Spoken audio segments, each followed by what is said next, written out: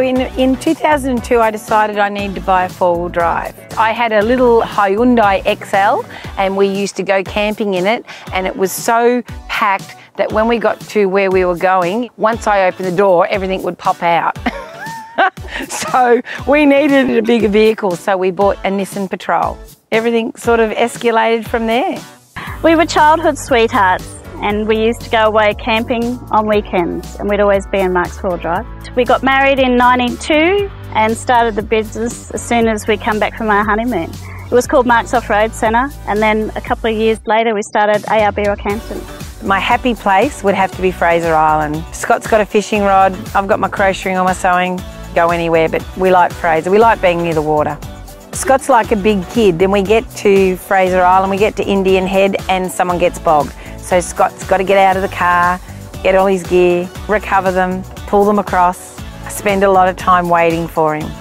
I don't know how many times we've pulled up for people on the side of the road. If they look lost or if they're broken down, we have to stop. That's what I love about him. It's part of the four-wheel drive culture. You help people in need. Yeah, you do. We really enjoy our four-wheel drive trips away. One aspect that we love is our off-road racing. It has taken us to a lot of places around the country. We love the people who are involved in it. Gets us away for the weekend. Our son Oliver was able to navigate for his father. That was great fun. Look, we always had different jobs to do. Mark was always the salesman. He was the businessman, the ideas man, and I'm very good at doing all of the back office work, all of the tidying up. So it worked well. Scott and I work together really well. We both have our own roles. If we have problems or if we have stress, we deal with it in different ways. I want to talk about it. He sometimes wants to go away and think about it.